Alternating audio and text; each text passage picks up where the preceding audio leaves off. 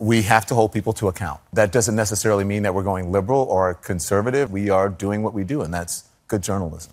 Good journalism.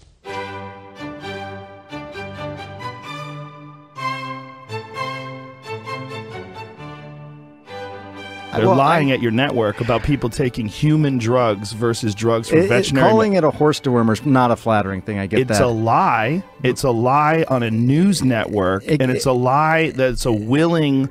That's a lie that they're conscious of. It's not a mistake. Yeah. They're unfavorably framing it as veterinary medicine. One of those drugs he mentioned, ivermectin, is something more often used to deworm horses. We are doing what we do, and that's good journalism. Biden secret emails. More shadiness involving Hunter Biden. For all we know, these emails are made up. If those emails we just talked about are connected to an ongoing Russian disinformation effort. This is a classic example of the right-wing media machine. We are doing what we do, and that's good journalism. The face-to-face encounter, the man, Nathan Phillips, apparently wanted to diffuse the tension, and he walked up to do exactly that. And surely the kid, Nick Sandman, he doesn't seem to be afraid, but he did make a choice, and that was to make it into a standoff. We are doing what we do, and that's good journalism. So it took a 17-year-old kid to come in and do what was right. That's vigilantism.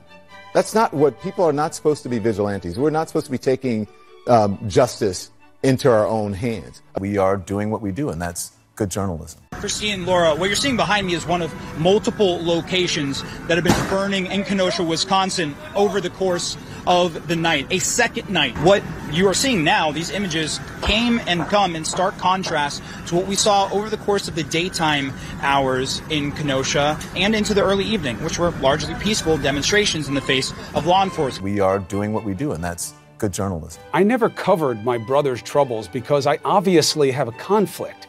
And there are rules at CNN about that. I never misled anyone about the information I was delivering or not delivering on this program.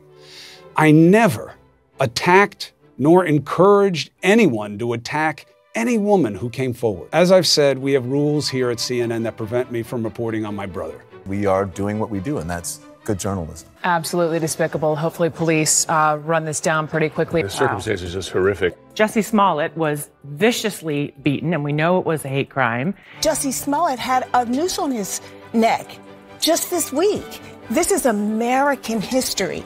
This is America in 2019. We are doing what we do, and that's good journalism.